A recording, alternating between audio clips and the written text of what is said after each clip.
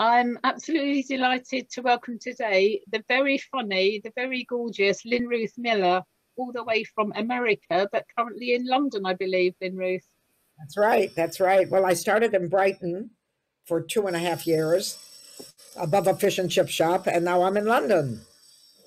So that's when you came to England from America, was it 2.5 years ago? No. I came to, it was 2014. Okay. And what made you move from America? I got a job. I had created a show called Granny's Gone Wild, and it won Best Cabaret of the Edinburgh Festival. And the man that produced it, and he produced it minimally, he did not even supply all the money, but he lived in Brighton. And when it won Best Cabaret of the Edinburgh Festival, he decided that I was ready for the O2. Wow. So he started, which is not true. And he had started a TV station in Brighton called The Latest. He came and he started that, and he wanted me to be a presenter. So I came, the prize for my winning the best cabaret of the Edinburgh Festival was 2 weeks in Soho. And I've managed to do that in April 2014. And that was when Bill offered me a job as a presenter, and he hired me that September. And I went home. I had a house that had been foreclosed. It had been foreclosed. So I thought, why not? I can't keep this house forever. I was trying, but I can't keep this house forever. And I've got a job and security and a visa. And so I went home, closed the house in 2 weeks with a broken wrist. And I came back in September, and I did the program until December when he fired me. And that was when I realized, and I didn't have enough money to come home. And I thought to myself, okay, you made this move with the best, you thought it would be all right. He never did get the visa, but you're just going to have to make it work. So I did. I found somebody to give me a rotating visa every 3 months. It wasn't what I wanted, but it made me legal. I managed to filter into the comedy scene in Brighton and in London, and now in the whole UK, and also the world. And I created this life bit by bit. And because I could not go back, and I did not want to go back. So often we get to a stage, Elaine, where we say, this isn't working. I'm going back to where it's safe. No, in that time, you've grown, you've changed, you're a different person than you were back there then. By the time I was fired, I was a different person with a different sensibility than when I was living in a foreclosed house in Pacifica, California. And I need to make that person's life, which I did. And it did not happen. I don't want anyone to think that any miracle happened at all. There was never, oh, look. It was inch by inch by inch. But people in Britain, you can say what you like. I don't know about the government. I don't have that much confidence. But people in Britain always want to help. You'll find some. And usually if they don't, they will not have been living here very long. Native British people always want to help. And that's how I did it. I could never have gotten where I am now without help from a variety of people. Everyone would give me a helping hand. For example, when I was fired, I no longer had money. The man that owned, I was living above Bardsley's Fish and Chips. He said to me, you can live here as long as you want. You don't have to pay rent. You can live here as long as you want. I was able to pay the rent because of my pension. But the fact that he said that to me immediately, he said, don't worry, you've got a place to stay. And if you need food, you can eat a lot of fish and chips, you know. Wonderful. So what was the job then, Lynn Ruth? What was the job that Bill offered you? Oh, it was to be a presenter on his TV program. And this was easy for me to do because I had 2 TV programs in Pacifica where I was the presenter. One was a book review and an arts review program, and the other was a hands-on painting. But I was the presenter. So this was just doing what I had been doing for 14 years. Except the difference was that with my own programs, I found the people to interview. With this one, he had someone else finding the people to interview. I loved it. I thought I did a pretty good job. He said I didn't, but I believe it was not that. He found out that if he went to the university in Brighton, he could get somebody who was majoring in TV to do what I was doing for nothing. And because that's who started being the presenters, really young girls, beautiful young girls, because they ran my programs, which were supposed to be so terrible, for the next 2 years. Okay. They over and over. So tell us what you did before you were doing the TV presenting in America. So what's your background? I have a master's in education. So I've taught children and I've taught university, and I have a master's in journalism. And what I did mostly was be a freelance journalist. And I have never, and I think it's interesting because some people can earn a living at freelance journalism. I've never, ever made enough to help me through. Because one of the things that's very interesting, there's a book by a man named David Weeks, and it's called The Eccentrics. And he says, people who are eccentric like being eccentric. I'm eccentric. But I wrote him and I said, no, you don't realize you're eccentric.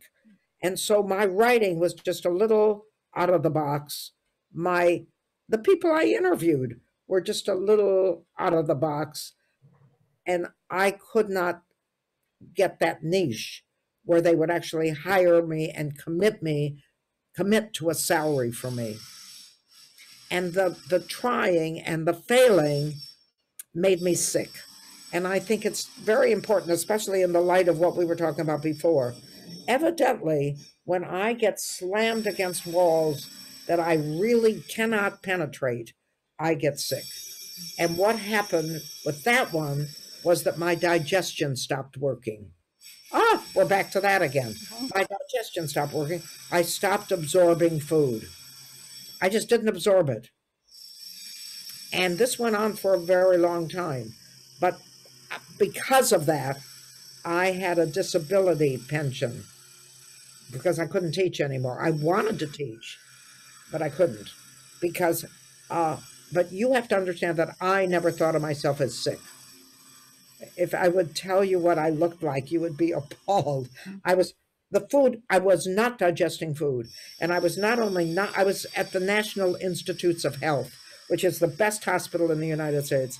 And there was a lab technician who was my friend. And she said, you're not only not digesting the food you're putting in, but you're putting out more. In other words, part of my body was going out as well. I was killing myself. And I left the hospital. And this is something I always worry about because I don't want people to think that I have some terminal illness. Well, I'll do that too. It's something about an internal thing I knew. They told me I was dying. And I can see from the lab results why they thought I was. I mean, but you know you're not. You just know you're not. So I left the hospital. It was a free hospital because it was an experimental hospital because I was like nothing they'd ever seen before. And I left the hospital and I came home and I got a dog and I walked the dog every day and ate non-processed food. No processing whatsoever. but I ate everything. I ate things that people these days say are terrible for you. I ate meat. I ate that. Oh no, I ate meat and vegetables. Nothing in a bag, nothing in a can, nothing. Coffee, maybe. Yeah, that's it. And I did it for 9 years, but I knew I could get better. And So do you eat like that now? not quite as limited. When I moved to California in 1980, for no philosophical reason, because I never have enough money, fish was cheaper than meat. So I stopped eating red meat. And I haven't eaten it since. However, because of, remember, I also had anorexia. So because of the way I used food to control people and control myself, the way I am now, I will not allow, if I came to your house for dinner and you gave me red meat, I would eat it. Mm. If I go to a restaurant, I won't order it. Mm. If I go shopping, I won't buy it.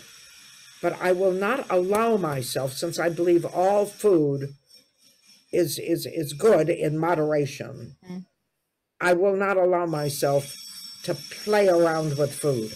The reason is that I read somewhere, I've had anorexia and food issues since I was 16. And I read, I think it must have been when I was 60, I read somewhere that when you go to someone's home or go out to eat and say, I can't eat this and I can't eat this and I can't eat this, it's an attention-getting device. And yeah, and I said, I'm not going to do that. Good for you. It sounds as though you've got some drilling or something going on where you are. Yes, yes, and I can't shut it. There's no... not to worry. Yeah, not to worry.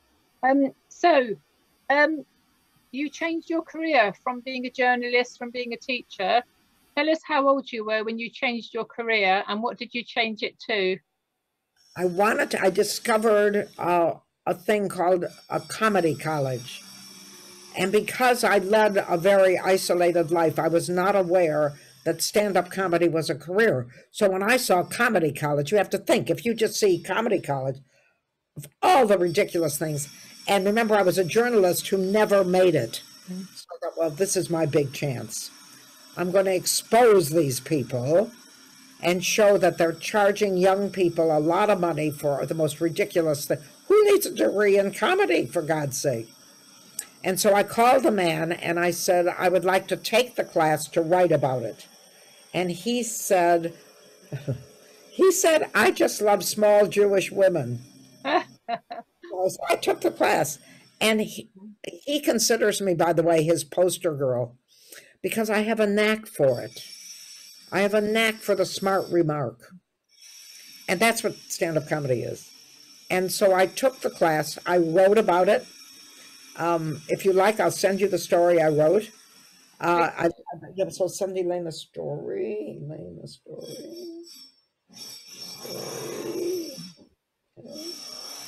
And I decided I'm going to do this. You have to realize I was 70. I was on a pension. I had no idea that this was a young man's career. And so I couldn't understand why, when I knew I was funny, that they wouldn't even put me up at open mics. They didn't have to pay me. And this is in California. I had a car. So it was really no effort. You got in the car and you drove there and told your jokes and came back. They didn't want me. But then a lady whose name is Betsy Salkin, who is a very good comedian in LA now, said to me, Lynn Ruth, someone like you, me having no idea that I'm unique in what I'm doing, she said, someone like you needs to make your own shows. So my whole history through my life has been, well, if that's what I need to do, I'll do it. So I went to a place called Winter's Bar, which was a redneck blue-collar bar. I think I was probably the first Jew they ever saw.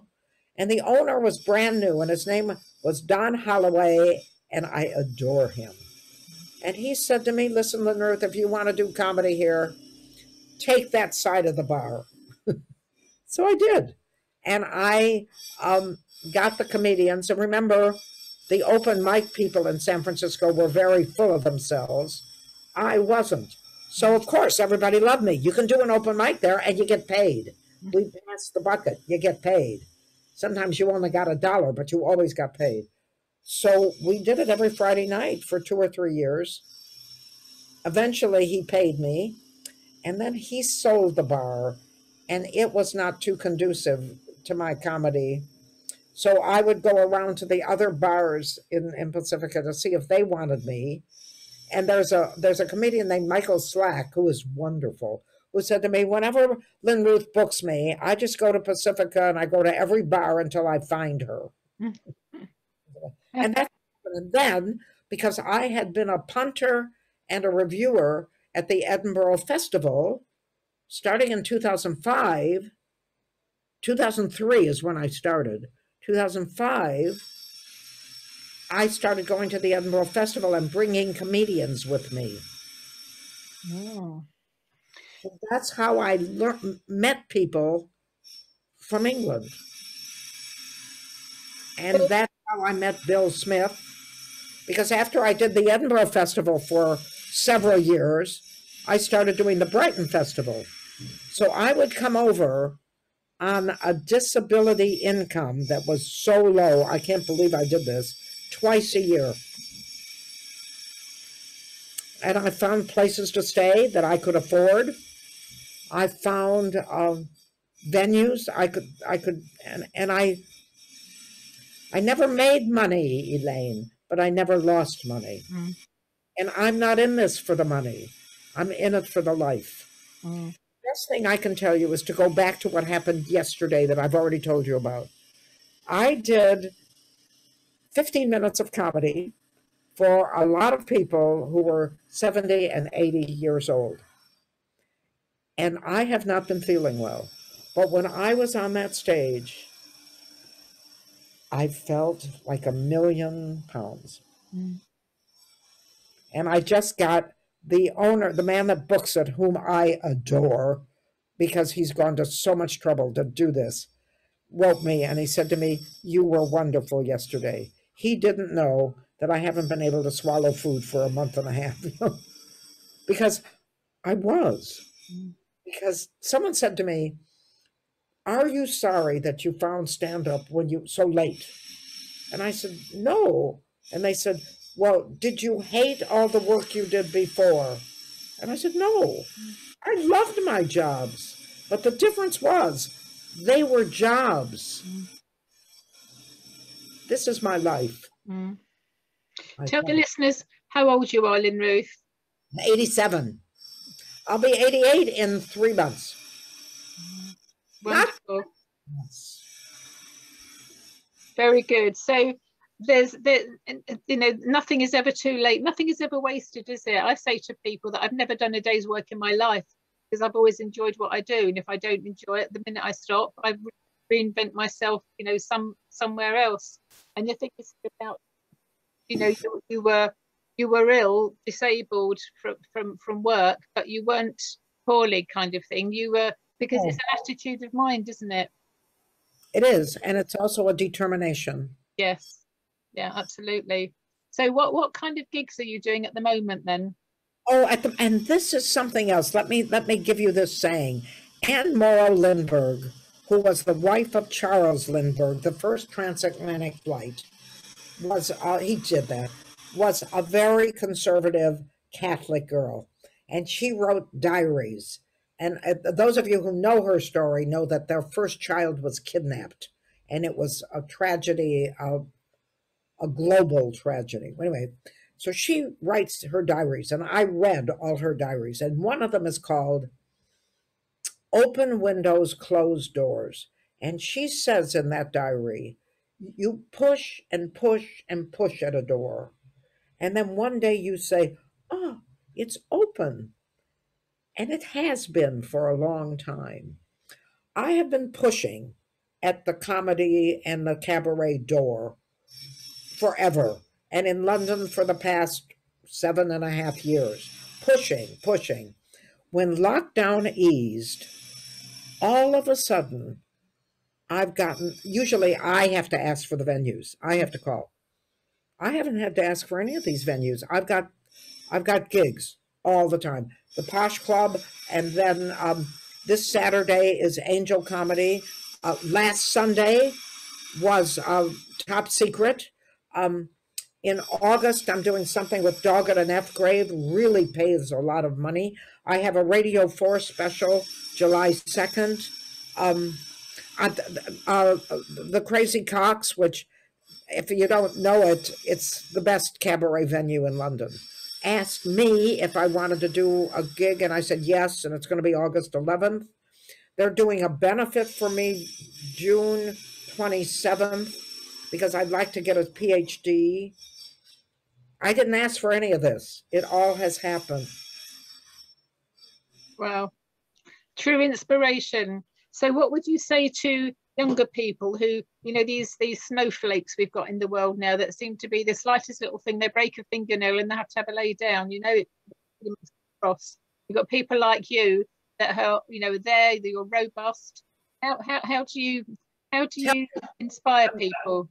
I'm going to tell you, if you explain the snowflakes again, because I'm not understanding, is that they don't do anything? Snowflakes, in my view, are people who are, they seem to be of a generation that is just fragile. They're very soft, they're fragile, they're vulnerable, you know, they're highly anxious, mental health, they have mental health days, and of course everybody has mental health issues from time to time, but not to the extent we've got now. I mean, it's just ridiculous.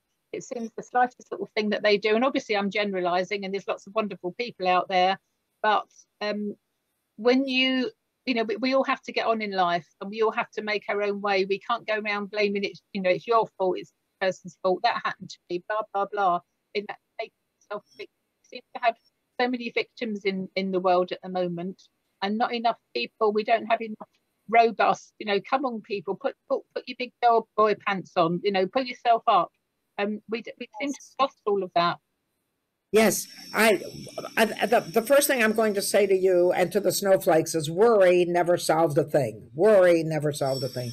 The other thing is the only person that you must take care of, the only person you must take care of is yourself. But you can't expect others to do it for you. You must take responsibility for yourself. This is something I have always done. No matter, things don't always turn out the way I expect. But I have to take responsibility for who I am and have faith that my dreams, my goals are valid. I think that's the big thing. You think, oh, why do I want to do this? I'm not good enough. Or why do I want to do this? Look at all those people that are way ahead of me. I'll never be that famous. Or I don't have the money to pay for all that. You can't think that way. You have to think, I'll give you another quote. This is where I want to be. And William David Thoreau says, he's a wonderful writer. He wrote Walden. And he says, build your castles in the air and then start building the foundation. And I say to you, build your castles in the air, start building the foundation. All of a sudden you're going to say, ooh, the foundation went here.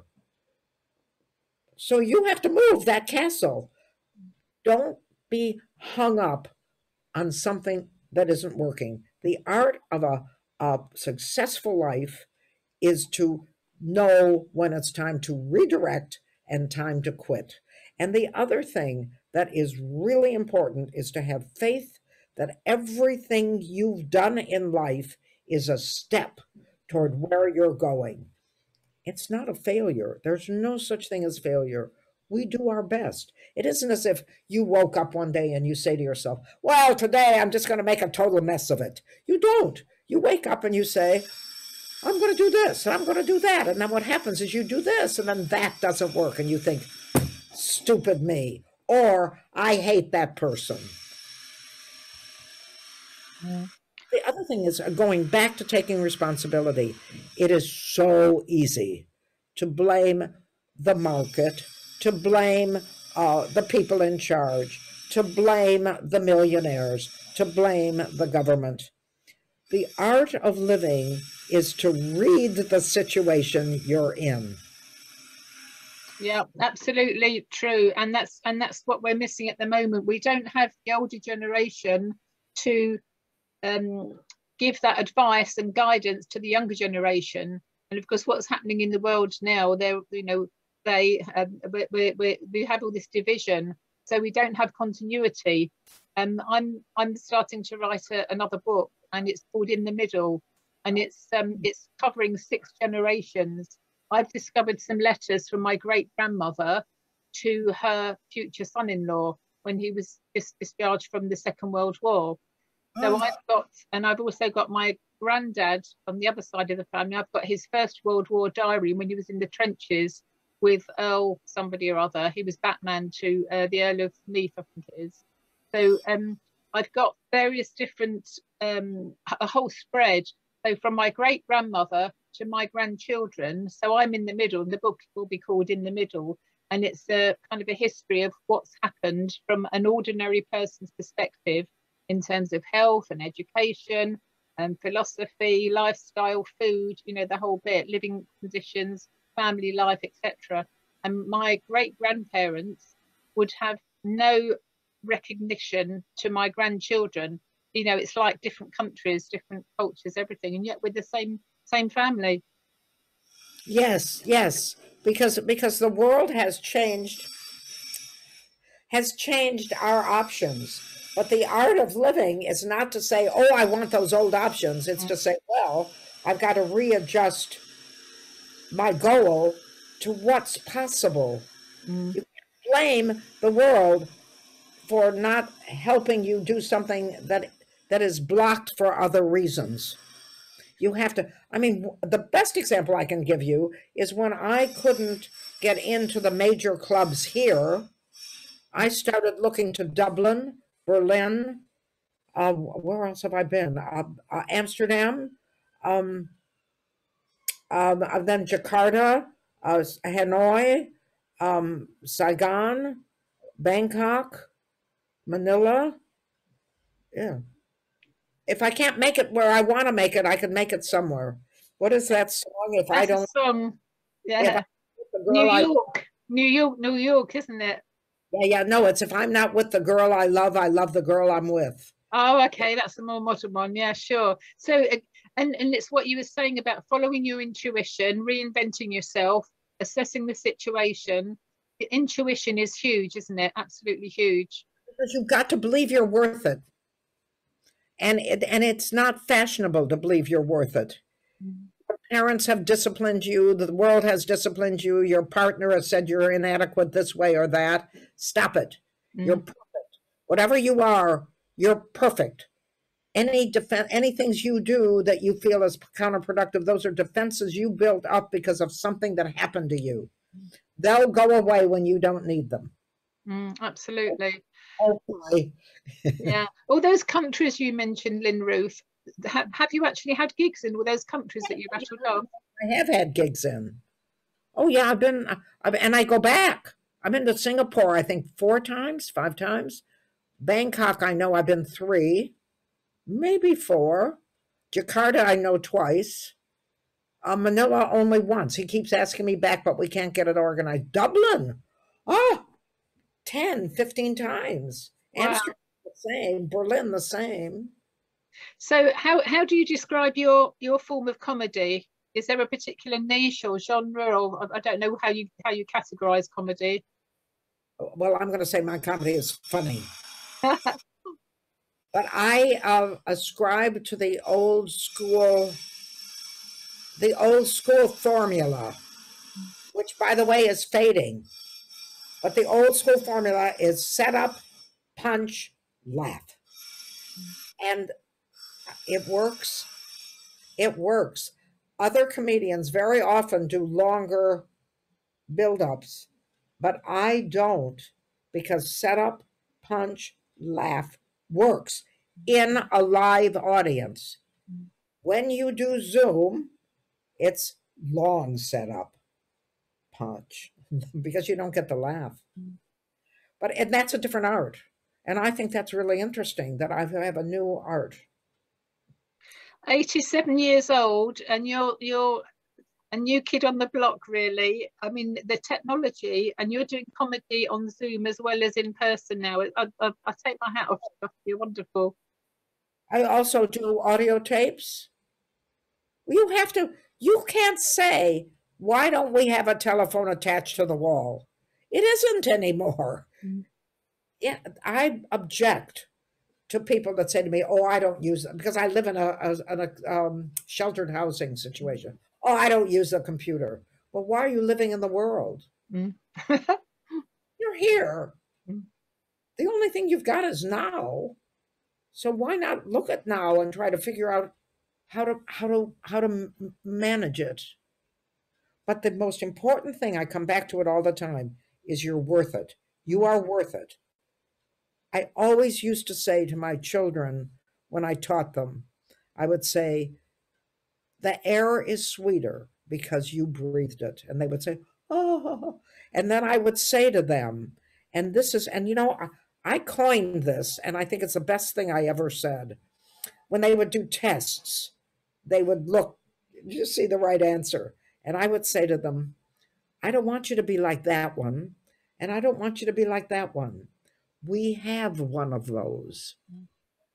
Be like you. Mm. Can't answer that question, who cares? You can answer a question they can't.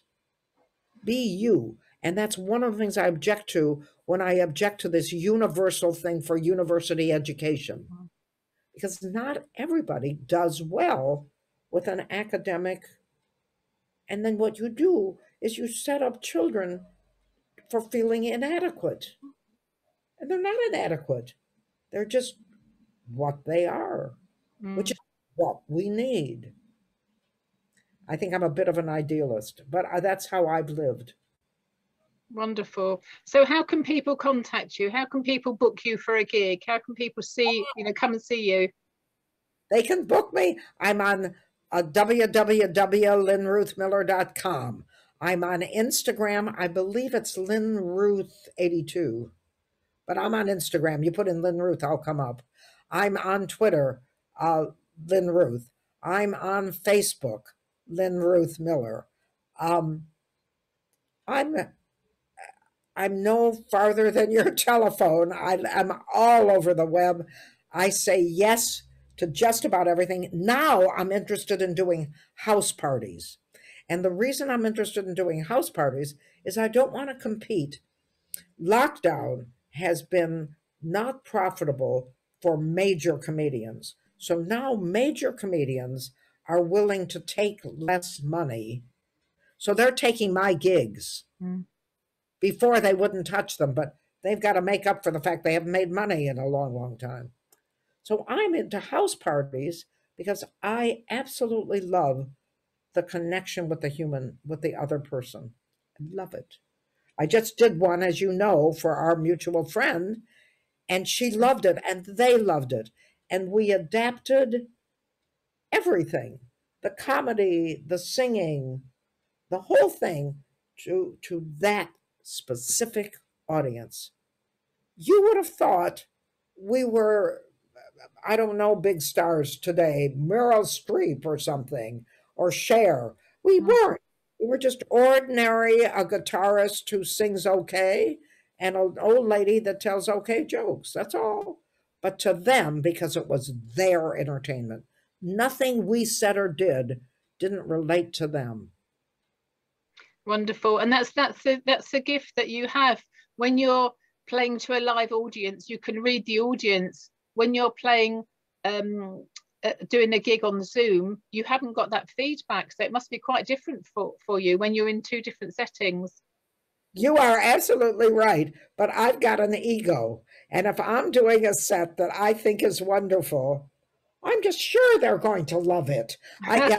Because I did a set where I thought I was really, really good. And the host wrote and said, oh, I'm so sorry, that was a bad audience. I was like, no, I was good. So I've got that ego. I did not have it in the beginning, but I've been doing it now. I'm saying 17, it's almost 18 years. You sort of get, and that's the wonderful thing with the open windows and closed doors. If 5 years ago even, you had said to me, okay, Lynn Ruth, my God, the guy that was supposed to be scheduled has just gotten the flu. I need you to go right now and do 20 minutes. I would have said to you, oh, but I need some time to think and to think what I'm... Get me up there. I can do it. Brilliant. And I can have fun doing it.